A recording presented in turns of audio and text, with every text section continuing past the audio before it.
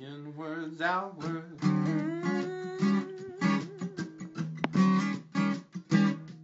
Inwards, outwards. The theme, optional theme, is what if. That's quite a nice theme to inspire alternate universes, fiction, different memoirs. The whole thing is very lively. So tonight is one night in our American history right now for IWOW. So I wrote something for us. It's fiction. Marla's Manifesto. I want to be Batman. I want to be Taylor Swift. Or no, I want to be Kamala.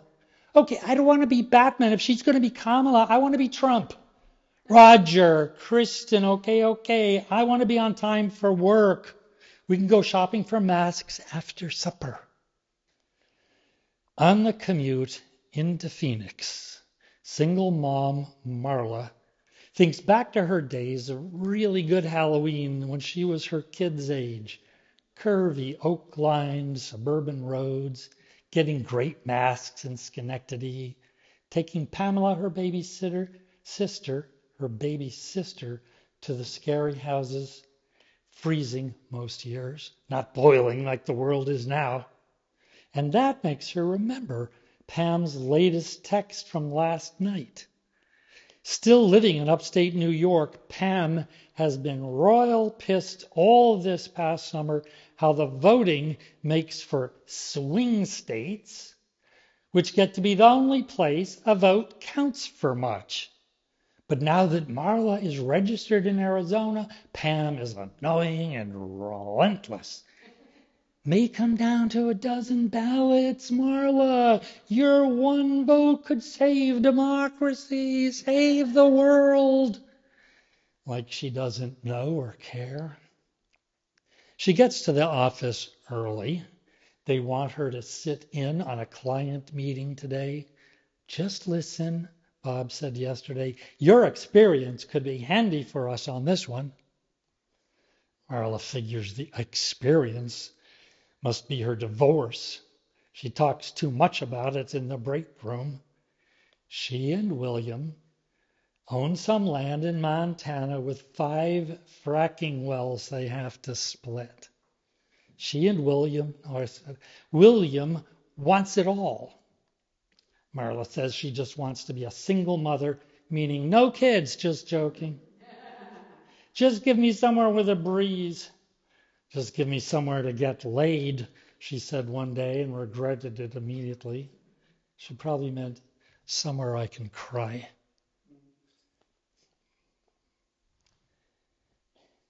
Marla stands at the greeting table as the 2 teams of blue suits come in. They go stand around the huge mahogany conference table, drinking coffee, talking golf. Bob nods and they sit. Bob winks over to Marla, mimes something like, take notes. 9:45, Bob has her turn down the lights and the slides start up. Some woman from LA team points to a map. Marla sits by the back wall. She opens her phone and checks Facebook. Pictures of rocky terrain where, come on, yet another high school friend is vacationing in Iceland. She taps the space where the prompt says, what's on your mind? I wish Kristen would ask me that. Mom, what's on your mind? I would tell her I have a lot going on. She writes in the white space. Okay, so what's up with Iceland? Why is everyone going to Iceland? Posts it. 2 likes pop in right away. Well then. She nods herself out of the meeting, somehow miming bathroom, takes a stall, and taps out a reply inside her own post. They go there because it is melting. Posts it. Pam, her sister, gives her a thumbs up. Marla starts a new post. These hurricanes, she writes, they are like never. The election, okay. They don't talk about it. America the Great is a furnace. If this guy wins next week, are they really Going to let him put up his hand in January and swear to that judge, I do? That would be about as smart as me believing my guy when he said, I do at the altar. He should have said, to the best of my ability, I will F you. Folks, she continues, please vote, and democracy really is the thing to save, at least this time. But then they have to get going and save a much bigger thing. My kids this morning were talking about who to be for Halloween. Well, I say, let's all be Mother Earth, Trick or treat for that. These children and all over the world, they're not going to have anything if we don't. And maybe it all goes before I am totally dead. Posted it. 10:42 in the ladies' room. Pam liked it. Marla sneaks back into the conference. Easy to do because they have started up the arguing, as lawyers must. Smells like a gin. Bob looks over at her and tips his head like, you okay there? And mimes to her to open the door just a crack. At noon, she wheels in the lunch carts. At 3, she thanks the visiting team from LA. At 5, back on the road. At 7, she tells Kristen and Roger she posted a thing today. Kristen says, yeah, I liked it. Angry faced it because that is badass stuff. You said before you are dead. It's like if you shot up the mall tonight, the 11 o'clock news would say, Phoenix mall shooter posted manifesto. And Mom, they will add employee at Crandall and Smark because you posted from work. Marla screams and cries. Kristen says, can't you delete it, Mom? Kristen calls up the Post. Look, Roger, that's her brother. Look, Roger, she got 14 likes, 2 hearts, 1 cry, 1 hug, and 1 angry. Roger read through the comments. What? They're all about Halloween candy. True it was. The first one was urging use of individual wrappers.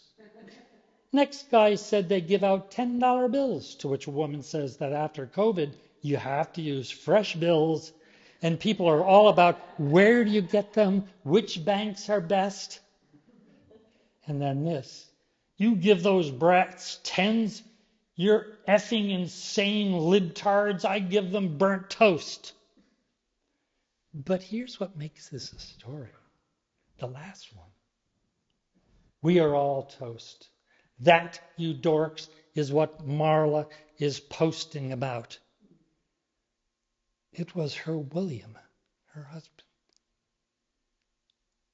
Kristen took a screenshot. Marla nodded, wiped her eyes, nodded again, and deleted the post. 7:30, with her manifesto sucked back into the digital ether, Marla felt okay.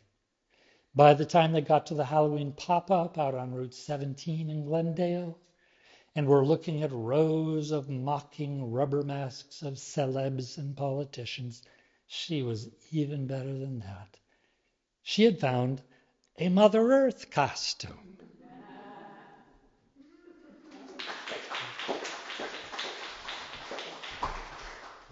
And now let's welcome to the IWOW stage Kristen Grippo. Thank you, Ted. What a follow-up. I'm Kristen Grippo, and after me is Kim Kaufman, Form PC. Can you just let me know if I get up to 5? Like ish, just give me a wave. I know. Oh, I'm small. Smaller than Ted. Is that good? Let's see. Okay, so it's long ago. I'm 30 years old. I am in Sicily in the second week of a 5-week travels alone solo tour. And I am on a bus with 40 older Irish tourists. and a French tour guide who also speaks Italian. Now, to back up, I had I had left a fiance, and then a year later took a year off from my public school teaching career because it was eating my soul, and I was lost and searching. So I headed to Sicily with a suitcase and planned a 5-week trip without a return ticket, much to the dismay of my family.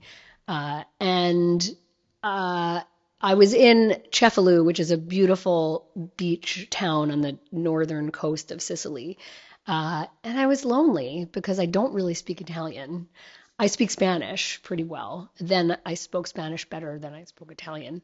So it was cool, but I was lonely. And I had a little apartment I was staying at, and I'd ride my bike to the beach and just like hang out on the beach. And this one day I'm walking down the beach, and I come across this woman who I'm happy to find speaks English, and she's Irish. And she tells me, "Oh, I'm on this tour with all of these other Irish folks, and tomorrow we're going to Agrigento, which is a city which houses the largest Greek ruins outside of Greece, because Sicily has been taken over by every possible culture, and so there's Greek ruins there. And that was on my list of places to visit, my personal list. And it wasn't too far of a bus ride south and west. And I said, I'm planning to go there. And she said, well, why don't you come? My husband is really tired of the walking and the touring, and he's not going to go. So there's actually an extra seat. And so that's how I found myself the next morning on a bus tour with 40 Irish tourists and a French tour guide. So we got to Agrigento, and it really was beautiful and ancient, and with the columns and the crumbling. But particularly what I recall was this other woman that I met. She was by far the eldest of the tourists. And she had white flowing hair and was dressed in flowing clothes in blues and purples and grays. I wouldn't have said it then, but a very sort of like Waldorfy lady. Like vibe-wise. She felt like a divine one, and her name was Miriam, and we immediately hit it off and spent kind of the rest of the day arm in arm touring. And she had a sense about her that was so light and easy and happy, and me at 30, lost and searching, I just I don't think I had ever encountered someone like that. And so we became fast friends.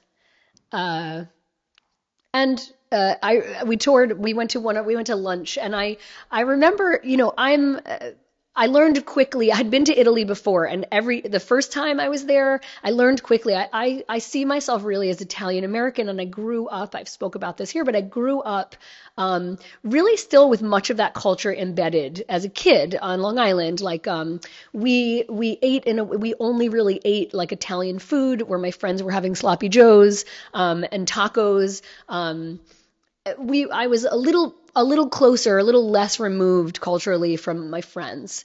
That said, the first time I arrived in Italy, I learned I'm American. I'm very much an American girl, However, having lunch with these these Irish tourists, still I was sort of laughing to myself because they had no idea. So even like whatever, the espresso or the demi-tasse, or what did we have? It might have been, it's such a cliche, it might have been cannoli or something like that, but they were really like totally in awe and blown away by this. And for me, I was like, oh, okay, like I kind of am a little more familiar. So later in the evening, we returned back to Cefalù, and the day didn't end because Miriam said, there is this show at this little old theater. Would you join me? And I said, of course. The show was called Bubble Magic, And it was for children. I mean, there were all kinds of folks there, but it was really a show for kids. And there was a magician on stage doing all kinds of like magic things with bubbles. And I remember this very clearly, looking over at this woman, this elder woman, and the bubbles filling the auditorium, and her delight, her just pure delight, without pretense, without care, at the bubbles. And I traveled for many more weeks after that, but that stayed with me, this lesson about it not mattering who I was, where I lived, what my work was or wasn't, that living with an open heart, that's all there is. That's it. I've forgotten that lesson and come back to that lesson over and over and over. And the joy in like remembering this story is that right now. And I want to thank Miriam because it would be amazing if she is still alive. So I want to thank the spirit of her who has continued to bring me that lesson that moving through with an open heart is what we are, what we have, right? That our hearts are brave and strong. Yeah. And so I traveled several more weeks around Sicily and had some adventures and met some folks, but was still kind of lonely. And I'm going to jump back in. I am going to be telling this story tomorrow night in Pittsfield to celebrate Hispanic Heritage Month at an open mic, and I will be telling it in Espanol. Yeah, which is the first time I've ever done something like that. Sí, in Spanish.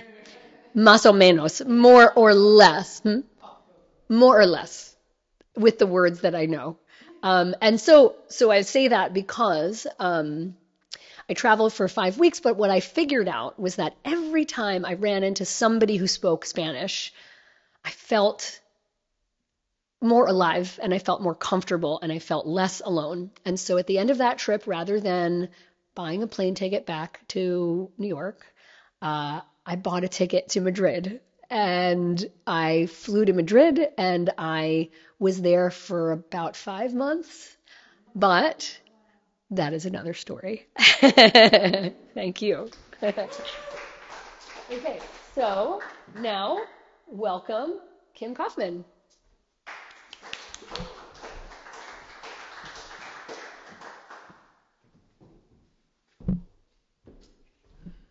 Hi, I'm Kim Kaufman. And next up is Sonia Pilser. I'm going to read a few poems. I looked through for what ifs. And this poem was written when I thought, what if life is like a seam ripper? It's called The Seam Ripper. Yes. Seam Ripper, okay. Can you hear me? Yes. Okay. The Seam Ripper. I wake to moonlight that looks like morning, getting up before I realize it's night. I walk the hall to find my work, a 9-patch quilt with sashing. The careful construction of 2-inch strips has dulled the design. It's got to go.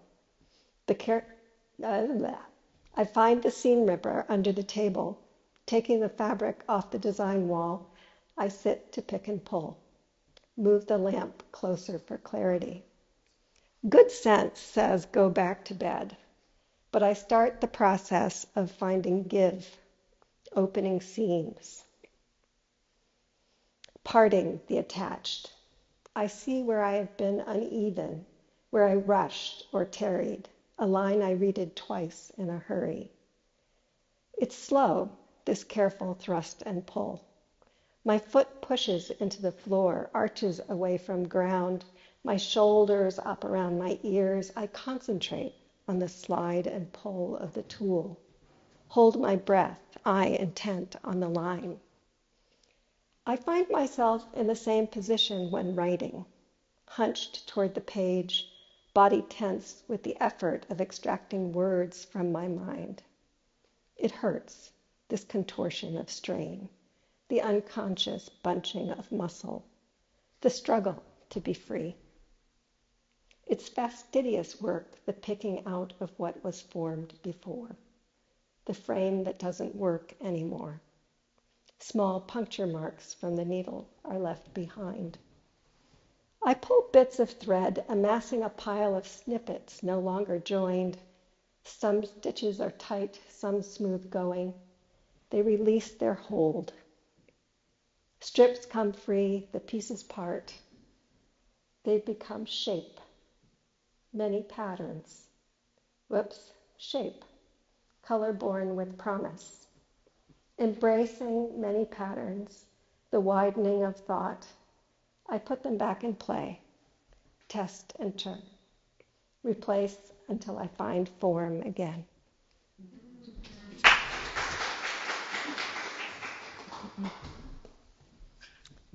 A risky proposition. Whoop. What if you remember at any moment you might die?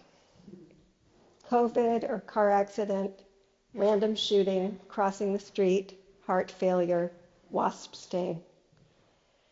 There's no guaranteed safety. It might happen any time. A diagnosis of stage 4 cancer and gone 2 weeks later, this might be the last time you leave your house. You may walk in the wake of someone's breath and come home infected, infect others unknowing.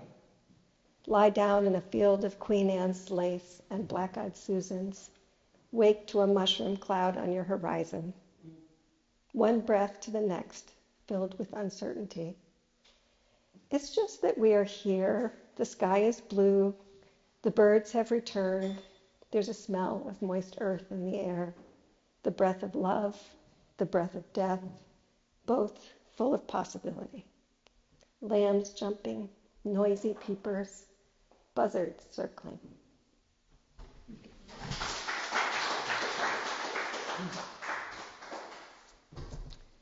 And this is the last one. It's called It's Coming Down the Track.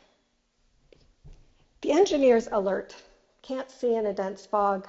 Automation doesn't always work. Deer on the track. Cow in the way. Red squirrel in the wrong place. Hunk of metal running headlong down the line. Pull the lever, push the button. Hard meets soft. The train hurries toward me. No sick days off. No family days. The schedule pushes hard, pushes long hours, fewer people, pushes brain fog. Mom burns down the house with a can of Campbell's soup. A cleated foot crunches an ankle. The train keeps coming, red lights flashing. Someone's empty-handed, heart stilled. The law says back to work. No protest, no change. Train wreck coming, dense fog in the nation. Train to nowhere full of goods for the taking. Click-clack around the track, sound crash, metal screech. Bent lying on the ground, a hat, a hand, glasses, a book, sock, person. We hold hands without seeing, and it all starts again. The cycling of wheels crushing it, connecting here, here. So many voices clanging metal on metal. Bells, wheels on rails, pipes clattering, a child with a pot and spoon, a sleeping driver and a guardrail. Train wreck is us, butting heads, going off the rails, the dramatic plunge from a bridge into the landscape of the dead and maimed. Of broken, twisted metal, of screeching fear, of sparks, explosion, fire, the flattened penny, body tied to the rails, car in the crossing. Looking and not believing, ignoring the signs, the studies, the weather, the coming scarcity and migrations, impending chaos down the line, bullet train of geologic time. the engine that could, that soon cannot, the mountains to climb, the tunnels we are in, the dense fog of misunderstanding. Ancestors, past and future, watch us, pray for us, our phones flickering, frogs dying, trees falling, microplastics in our water. Swig it down with a toast to joy, a rush of wind, speed of light. Someone has a gun. The train approaches the bend, too fast, too fast. You are unable to see clearly, blindsided by fear of getting lost, of going bump in the night while stumbling toward the bathroom. But the train has a track, a known route to follow. You have a dream of what real may be, derailed at any moment by death, a fire, a baby, a thief, a misstep, getting off the train at the wrong stop. Destiny in twisted metal towards stop. The children are waiting. The train is coming. The train is coming. They run to the windows and door, wave wildly to the man in the cab. The engineer waves back at eager, upraised hands. A long line of graffitied cars pass out of sight before the spellbound children are released and return to play after the haunting of the horn. As days go clacking down the track, a moment of cracked glass tumbles through air.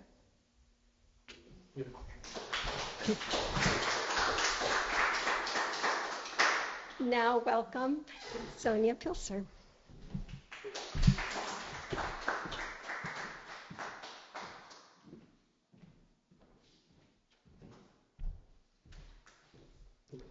Hi, I'm Sonia Pilser. You can hear me.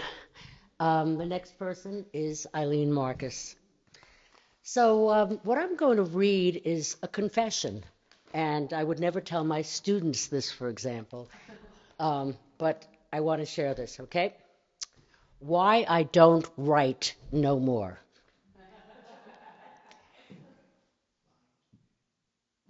Here's what I tell myself. 1, I've mostly said, written, published what I have to say. 2, I don't want to share anymore. 3, I've lost the desire to cut into a vein and reveal its darkness.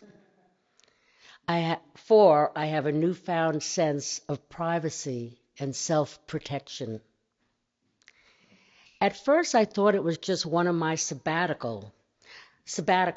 I took months off at a time when I couldn't even write a dream down, when I was allergic to my writing machines. Fight the devil of indolence. Fight the devil of indolence, I urged myself. Write through it.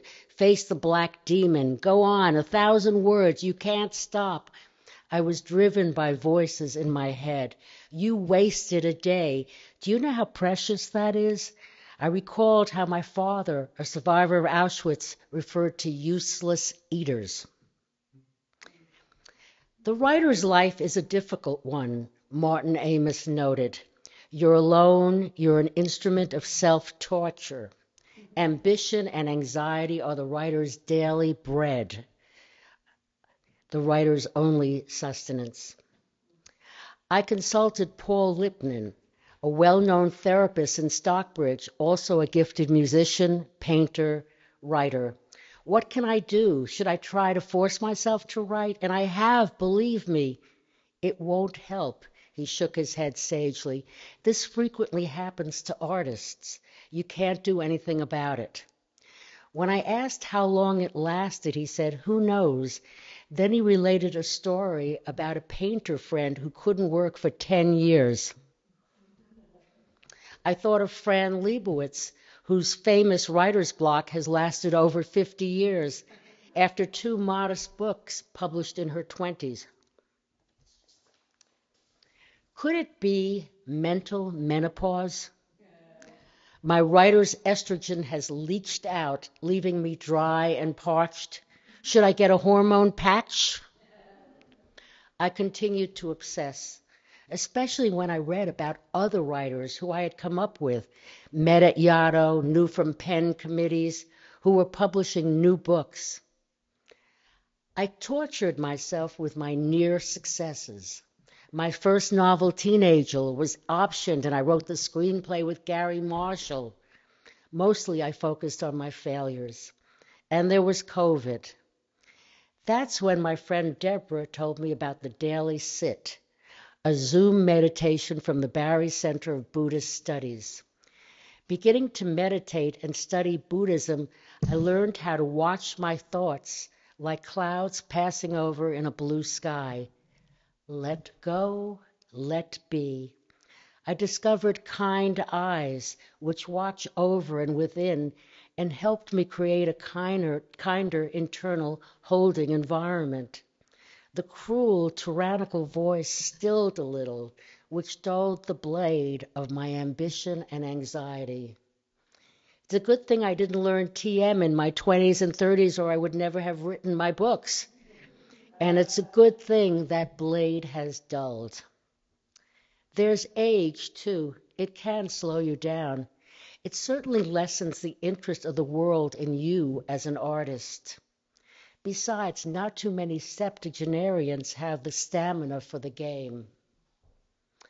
My last novel took several years to write. My agent pressed one key to submit to 40 publishers. The rejections came almost instantaneously. When I finally published with a very small press, the novel disappeared like a pebble in a pond. Yet the pen persists.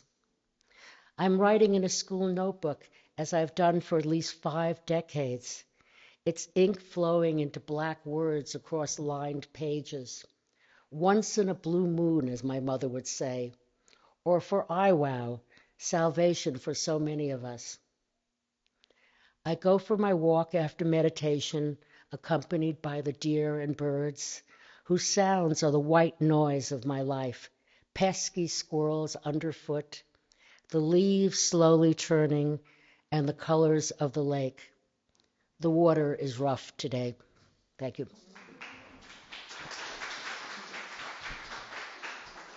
Please welcome Eileen Marcus.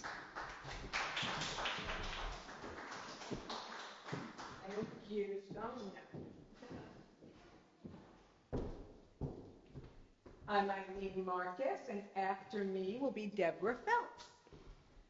I think I'm going lower. Lower. Down, down, down. I'm going to do a little experiment. I have some notes, but I'm going to try to tell a story. I really like the theme, what if? What if I opened my notebook and I had written in disappearing ink and none of it was there? What if I pulled this thread and it fell apart all over the place and I had to pick it up? What if dessert always came first? What if my cell phone never needed charging? What if I followed the sign when you go over through Connecticut over to Martha's Crotch, which is on its way past Millerton, over to, what's it called there? Millbrook? There's a big sign that says use both lanes on a hill. So I do. I go right up the middle. I use both lanes. How do I explain that to the cop? What if he stops me? Use both lanes, the sign said. What if I followed directions on the Q-tip box and didn't actually put the Q-tip in my ear canal? What if I didn't clean my ears? What if I didn't need sadness to find joy? What if I didn't need darkness to find light? What if I didn't need aloneness to find not being alone? I have spent a lot of time this last week at the Big Y Pharmacy. We were joking today. I've been there every day, getting to know the people. And we were joking. Everybody's like, this is the place to be, the pharmacy. I'm like, yes. Years ago, it was the florist. Then it was the hot bar. Now it's the pharmacy. Oh, there were times it was the butcher, right, what they were cutting. But now it's the pharmacy, right? As we age, we go, we have problems, we regroup, we keep on doing. What if I didn't have to go to the pharmacy? What if the person who cut in front of me when I was going down the double yellow for the 7 miles hadn't cut in front of me and then started going 30 miles an hour in a 45?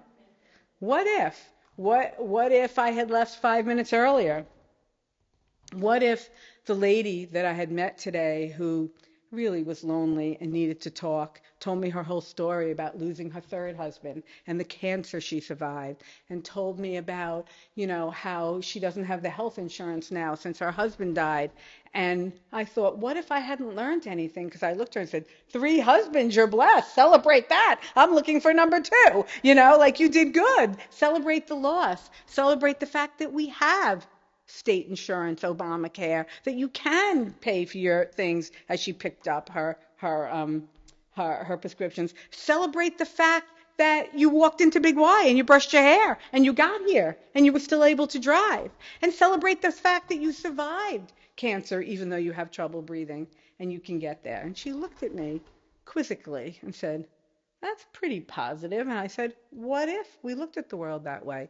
Why not? That's all good.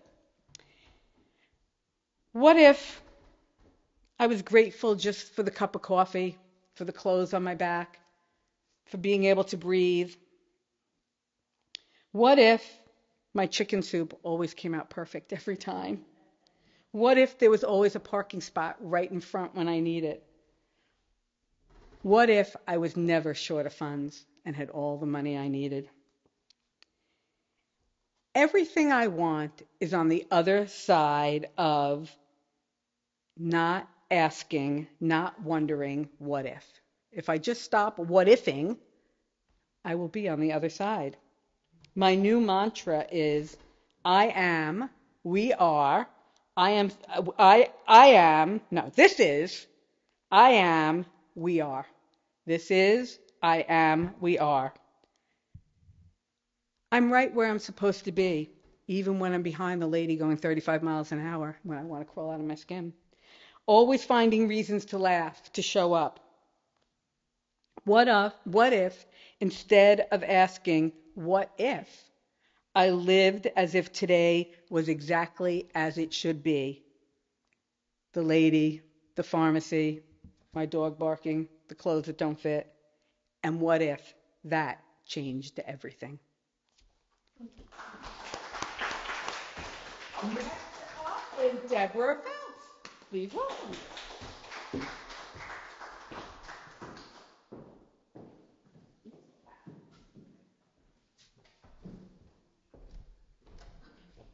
Hello, I'm Deborah Phelps. And up next will be Kitty Kiefer.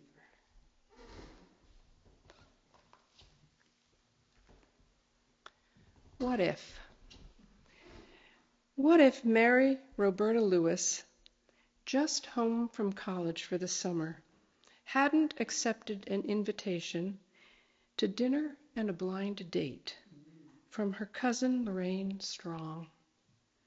It should be noted she did hesitate, almost declined, because she and Lorraine were very different people. Doug wasn't her type, and if Doug's friend was like him, she wouldn't be interested. But on second thought, she didn't have anything better to do, so she accepted the invitation. And since she had no car, Lorraine picked her up.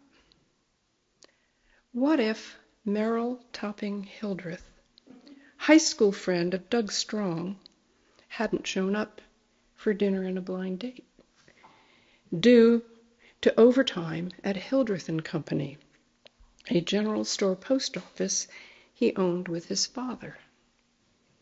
But he did show up, albeit an hour later than expected, and he was quite handsome and kind.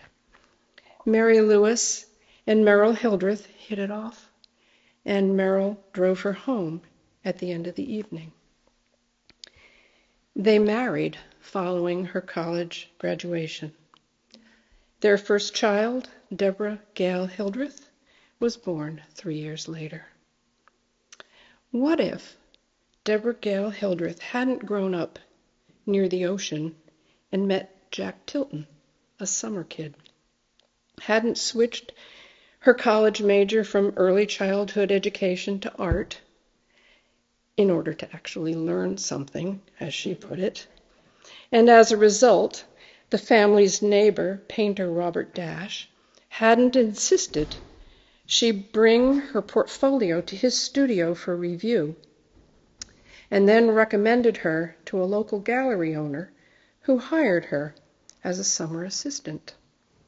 Because the following year, having accepted an offer to summer in Greece, Deborah recommended Jack Tilton, soon to be director of the Betty Parsons Gallery in New York City, to fill in for her as summer assistant, which led 2 years later to Deborah becoming assistant to Betty Parsons. Within weeks of starting the job in New York City, gallery artist Susan Weil said to Deborah, "You should study Tai Chi with Maggie Newman."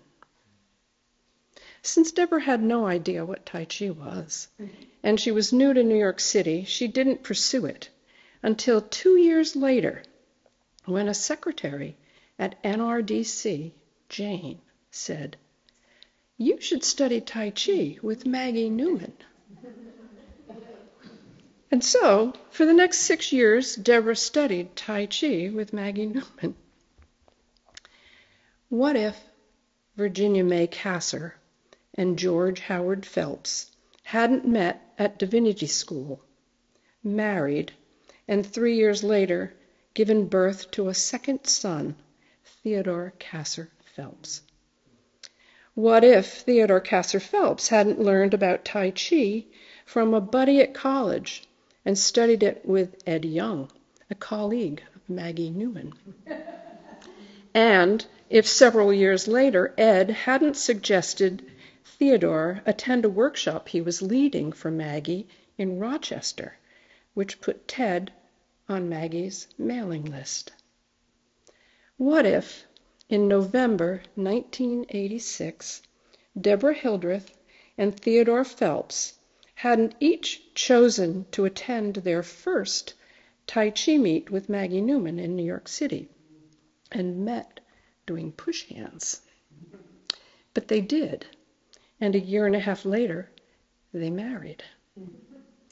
What if, following a move to Columbia County, Deborah and Ted hadn't noticed an advertisement in the Columbia paper for a Tai Chi meet in nearby Chatham, where they met David Wade Smith, a student of Tai Chi from the same lineage, became friends, and met Alyssa Novak, who invited them to David's memorial at the Deb Kaufman Gallery, where they learned about IWOW.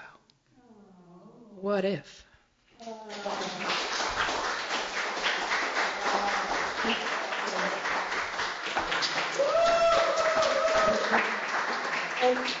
And now, please welcome Kitty Kiefer.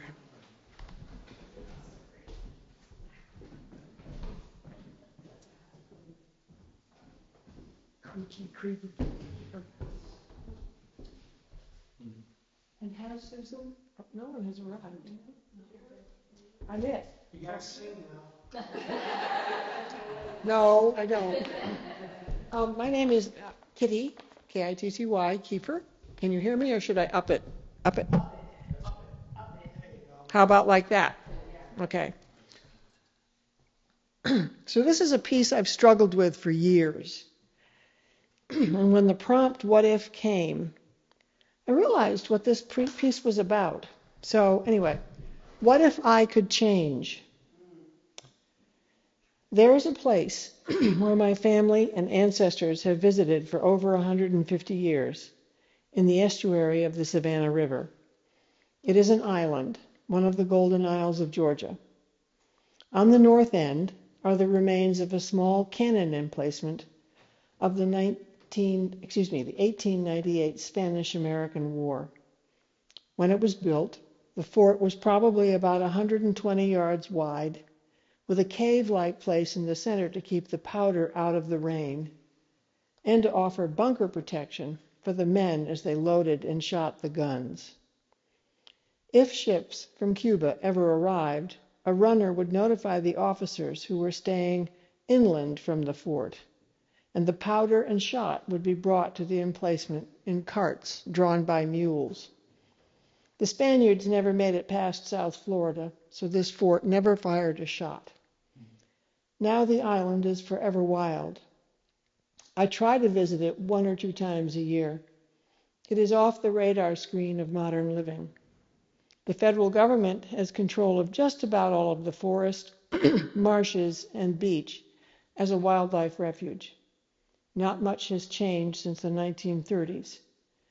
The forest is wild, but we have reserved the rights to pass and repass in the forest. By 1975, the storms had sucked away much of the sand under the fort, and it has cracked and moved down in lopsided ways. The tide comes into it and around it. The waves break over it. It is covered with barnacles and seaweed, but it is still there. You cannot sit on the walls anymore. There's too much growing on them. But you can catch sea bass in the water around it at low tide, and there are blue crabs in the water sometimes. Whatever time of year I visit, I walk to the fort as a constitutional. It is about 2 miles one way, so it is almost a 4-mile walk round trip. Most of the walk is on the beach. I try to be barefoot on the beach, but it can be too cold in the winter and the sand too hard for comfort. I walk with low splashes in the surf, walking and dreaming. I can feel the water move between my toes and stream over the arches of my feet. Sometimes I birdwatch with binoculars and a bird guide in a belt pack. Sometimes I take photographs. Sometimes I just walk. No one comes with me or even offers to. On a recent visit, 2 days before Christmas, I walked at low tide down to the fort, looking for shells. In December, no people native to this coast were on the beach, so my competition for any shells was minimal. No one else was out beach walking. At the north end, there's a big sandbar that reaches first east and then south. We have called the bar Cape Charlotte, not for my grandmother, but for her grandmother. Always at the north end on Cape Charlotte at low tide, there are black skimmers and brown pelicans, birds easily recognized. Then there is a mix of terns, gull, and sanderling in the winter. If there has been a recent storm with wind, there is usually a peregrine falcon or two on the land, but always at the north end. Cape Charlotte is a rough patch in the ocean at high tide, a shoal to catch unwary boats. On my walks, I never interact with any wildlife. Nothing chases me. The birds lift off and circle when I get too close. They settle right back where they were after I pass. They are there when I return. Any bull alligators headed to or from the ocean give me wide berth and I them. Alligators are not seen often in December. So I made it to the fort. No shells in my hands, no camera, no binoculars. I walked around the fort as it was dead low tide, looked into the pools of seawater for life, saw none, headed back to return on the dry sand above where the normal high tides reach. That sand was warm and soft and dry and felt good on my feet. I rounded the northeastern point. No birds lifted. 2 gulls were down by the water, about 150 yards away. They turned toward me, watching. I found 2 same-sized cockle shells, a left and a right. They're soft brown and white bivalves with stripes. These were the size of my cupped palms. They weren't a pair, but close. I picked them up. Then a bit further, I saw a complete little tailed crustacean, about 4 inches long. It was green, still alive with its legs respirating and moving. I was afraid to pick it up. The seagulls must have fought over it and dropped it. It wasn't dead, but it soon would be in this dry, warm sand. I'd been reading some Buddhist writings. I watched the legs move slowly. It must have sensed that I was close. In the world of Buddha, who might this be? In a shrimp incarnation. A shrimp found by me in a place where shrimp ought not to be, and this shrimp was alive. Living crustaceans are not favorites of mine. Where I learned to swim, there were many, many green crabs on the very too close bottom. I still cringe to think about them, and all that kept those claws away from me, my very, very small feet, was my fear and my grip of the flutterboard. I swam in self-defense.